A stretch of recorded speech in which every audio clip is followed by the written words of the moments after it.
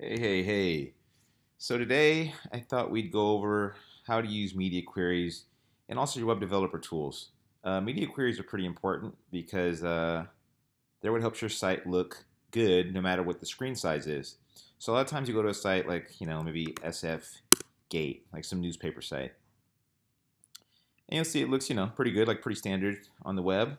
And then you can access your developer tools. Let's get rid of that by either pressing Option Command I on a Mac, or you can just use the left click or right click and inspect and use your developer tools like that. So you want to open up your developer tools, and there's a cool little feature here where you can toggle the device toolbar and basically emulate, kind of emulate a browser as in different width and height. So we're gonna put this in. Let's put this to, I don't know, an iPhone or something like that. Let's get rid of that. Now, we see the site still looks pretty good. Let's move this over as well. We can move these developer tools around like that. Cool. So now we got like that. Okay, whitelist SF Gate. Oh man, all this browser junk. Safari. Site. Cool. So now we see what the site looks like. You see that now this little thing is a hamburger up here. It's no longer the regular menu we saw earlier. And we see it has like a different outline, like a different format in general. But it looks good. It looks good here. It doesn't look all stupid and weird and all jacked up. And that's because they're using most likely responsive design.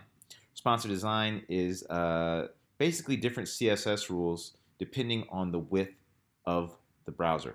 And that's really important because nowadays that so many people access sites from their mobile phone, you want your site to look good on a mobile phone or on a web browser. I can't tell you how many times I've worked in different boot camps and students say, oh yeah, I got this sweet site, and you look at it and they put it on LinkedIn, and inevitably everybody on LinkedIn is like on the train or going to work or using their phone, and you look at it and it looks terrible and it doesn't give like a great impression. So it's great to have a good idea of how media queries are used to make sites look nice, whether on mobile or tablet or anything like that. Back in the days, people used to do something like they might have a different site. They might have like one mobile site, one tablet site, maybe one like other tablet site. Like they'd have a bunch of different like CSS rules just to accommodate like those three main types of devices people would use. But nowadays, people use responsive design because there's like, what, I don't know, 100 types of different phones and tablets, and they're all like a little different in their width and height. Maybe if an iPhone 6s, you get the picture. There's just too much stuff out there to try to like accommodate. So we're not going to do that. We're just going to make our site responsive, and we're going to go over media queries. And I'll say this as a disclaimer here when I'm doing this. I'm showing pretty basic, simple examples, and that's the point. I don't want to get like too deep and do an hour-long video where we're just watching me code and then you're copying what I code. That's not helpful. The whole reason for these videos is to give you a tiny little nugget of information that you can go ahead and run with and then use on your own, because that's really the only way to learn. So many people get stuck on these tutorials and they watch some guy speak for an hour and a half and deep dive into all the nuances and intricacies of media queries or JavaScript or whatever, and they mistake that for learning. That's not learning. That's just watching somebody and retyping what they type. I don't suggest that. I've seen people do that. It doesn't work. So let's get down to some business. So let's make a quick page. So I'm going to assume you have like an index.html page set up and a style.css file as well set up in the same project. If you don't, go ahead and do that. We don't need an app.js, but it's there. We'll get rid of that. We're just going to be using HTML and CSS. And we're going to make a div. And in this div, we'll put like some text, maybe like an H1, and we'll say my responsive div. And we'll give it a class. Class equals responsive. Yeah, sounds good, right? Responsive div. It is a responsive div. Wow, this is it's a straightforward concept we're putting here. Okay, let's check this bad boy out. Let's see what it looks like. And let's do that by opening up this in our web browser. So I have mine in sample.html. Sample.html is my folder, and the index.html page is, of course, the page we care about. So I'm going to drag this in here. Booyah. Look, responsive div. it's looking all right. Maybe you could add some color or something to it. So what we're going to do is we're going to make this div, work here in a big browser, but we're going to make it not work on a smaller browser. So let's take this off first. And so I also want to go over a little bit how to use the web developer tools here. So a lot of times what students will do when they're new to like web development in general, they'll like keep, you could make some CSS in here and just write some CSS and then see what happens. But that's kind of tedious, and what if it's wrong and it's off a couple pixels? I personally like to do my CSS here first, and then I like to, if it looks good, then hey, then we're going to use it. And that way you don't keep going back and forth and back and forth and back and forth. So here we can put element.style. We can give this like a background color of tomato. Nice, right? Look at that. We'll give it a width of, 600 px or something like that. And we'll do the text align to the right. You can already see that it's not quite on the screen here.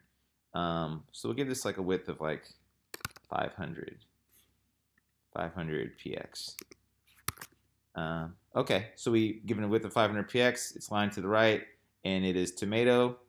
I'm satisfied with that. Depending on the width of your screen, you can make it bigger, smaller. The whole point is we want this text to be pretty far to the right of the screen. We want it pretty far to the right of the screen. So I'm going to make this a little bit bigger. I will increase this to maybe 700 px. Okay, I'm happy with that. Then I'm just going to copy it, and I'm going to paste it. So I'm going to go to style.css. We're going to attach that CSS to this responsive class. So dot responsive. And if this is like looking really foreign to you and you're thinking, I don't really get like this CSS stuff, like what is that? Then I highly suggest you do something like Codecademy and just go over the basics of HTML and CSS. Again, this is why, this is how you can do and learn web development without necessarily going to boot camp. If you take the initiative to do like Codecademy, learn the basics of HTML and CSS, add Bootstrap on top of that, and then start applying some of the things you learn in these videos or other videos on the web, you can begin building things. And once you start building things, that's when the real learning begins, because then you'll start inevitably going deeper into the rabbit hole. It's like saying, hey, what about CSS? What if I wanted to, make this site look better when I do this? And you'll start having to Google those things, and you'll get the knowledge, you'll put it into practice, and applying it is so important, because then you'll actually get real world practical experience. All the tutorials in the world will never substitute for that experience. So please do that. It's going to take you so much further than just reading a book or watching 100 hours of a tutorial. All right, so we got this responsive div here. Okay, great. But as the problem you see is what happens when I go like this. Let's see here. If I make this into, like, let's say, put this iPhone 6, or let's make it even smaller. I don't know, iPhone X. Look at that. We see that the div that is no longer, we just can't see our text, right? It's no good. Now let's say you didn't want to use like iPhones or something like that. You could just put this in responsive, and you could just move around like that. Oops, haha. You can move this and make it like whatever pixels you want. So let's say this is 677 by 629, so this is width by height. So we can make it 800, 900, 1200, 1500. There we go. So, oh, and this is 53%, so let's make this like 100%. Okay, 1900. All right. So yeah, you can see like how you can play with this to make it different widths and heights and all that stuff. For this purpose, let's just put it in iPhone X mode, and let's put it at like 100%, so we can get like a good idea of what it looks like. Now, what if we change the width of this? Like, obviously the width is too much, right? Like, so there's a couple ways we could fix this. You can either decrease the width for sure. You can make it like 100 px, or 300 px or whatever. Or you could leave the width the same and maybe text align left. You could do that too. So there's a couple options we have to fix things. That's the thing, there's never like one single answer to most things in web development. It's kind of up to you. A lot of times they'll have a designer telling you these kind of things, like, oh, this is exactly how it should look on this kind of screen. Sometimes it'll be up to you, and you just have to use your best judgment about what looks good and what doesn't. I'm not a designer, but I feel like I have a decent eye for web design stuff now, which you kind of need to gain if you're going to be making lots of web-related things. But anyway, these are our two options here, and either one is cool. In fact, it doesn't really matter. The whole point we're going to do is to add a CSS media query that's only going to happen when the screen is under a certain width. So we're going to say, hey, when the screen is less than, I don't know, 500px, do this certain CSS rule. And there's one thing we need to make sure we include in the head of our doc before we can do that. So you have this little meta tag here, name viewport content width equals device width and initial scale equals 1. This is basically a fancy tag for saying, hey, we're going to use the viewport that the browser is using. That way we can get the scale and understand the width and height. If you don't use this, your media queries will not work. So this is really important. You'll need to use this in order to access the browser width. So if you don't have that, your media queries won't work. Now here, let's actually write a media query. So media queries work like this. At media and screen. Wait, Mac media and only screen max width, and we'll put 500px. I'm writing something here wrong. Media and screen only. Is that it? May have to look this up in a second. Actually, that's a great idea. Let's just look this up. When you're unsure of something, like I am right now, great idea. Just look it right up. And if you want to look something up, here's a good way to do it. CSS plus media query. Now let's look what W3 Schools has to say about it. Media only screen and. Look at that. Media only screen and. I was so close. I had the and the only. There we go. Look at that. Media only screen and max width 500px. Now max width 500px means that anything under 500px apply this rule. So we're going to put responsive, and we're going to put let's put width 400px. Now this is of course not the best way to do this, because imagine how many different rules we'd have to apply here. I mean, in general, this just isn't like good CSS in general. You never want to hard code the width usually.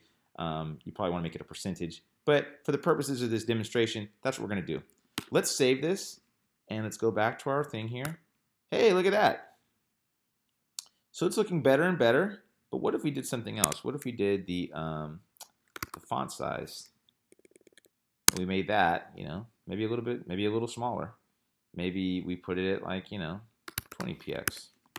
And then we refresh the page here. Well, it actually made it bigger. What if we made it 10px instead, something really small? Look at that.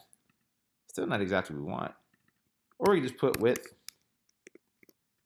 and make it 100%. 100% would just take up the width of the page.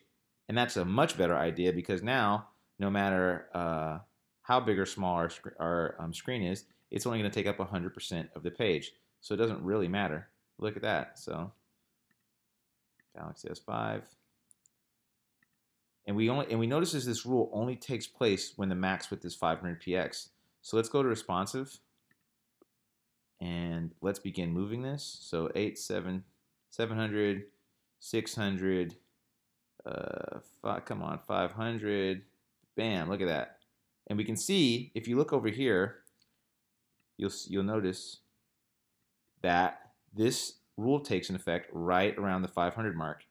If we move it over here, and I'm going to move it, bam, look at that. And we can see it in real time what's going on. So it's a really powerful tool using the responsive, this responsive like tool, device toolbar in your web developer tools. And then you can see how simple it is to make these different media queries. Now let's make it different. Now here's a media query that's not used as often, but we're gonna use it here just for the demonstration purposes as well. So media screen, media only screen, and min width. I'm sure you can guess what min width does if you see what max width does. So min width means anything 500px or over. So we're going to make something kind of silly here. We're just going to do background color. And we're going to make the background color be, I don't know. Ooh, I like this. Pale turquoise. An underused color for sure. Let's check this out. Bingo bango. And let's go take it above. Oh, look at that. Totally useless, but hey, it's a good, that's the thing. When you do examples like these and you're trying to just learn something, what you're doing doesn't have to be super useful. The usefulness is that you internalize it in your brain and then you understand how it works. By writing out these really simple, little kind of goofy examples, we quickly see and learn like, okay, this is how you write a media query. Now, when on your own website or on your own project, apply them and then make some actual useful ones. See what breaks. The best way to know when to apply media queries is to start playing around with the tools, seeing what breaks, seeing what looks, see this looks bad right here, or this looks bad right here. And that's when you begin applying media queries. You apply them when you see things that don't look right, and then you supply CSS rules to make them look right. So I hope that was useful. Media queries are kind of fun to use. They're definitely necessary if you want your site to be mobile responsive. And because so many people look at sites on mobile phones nowadays, you really want your site to be mobile responsive. So hopefully you've learned about, first of all, quickly how to look up things that you're not sure of using your web developer tools and how to write media queries.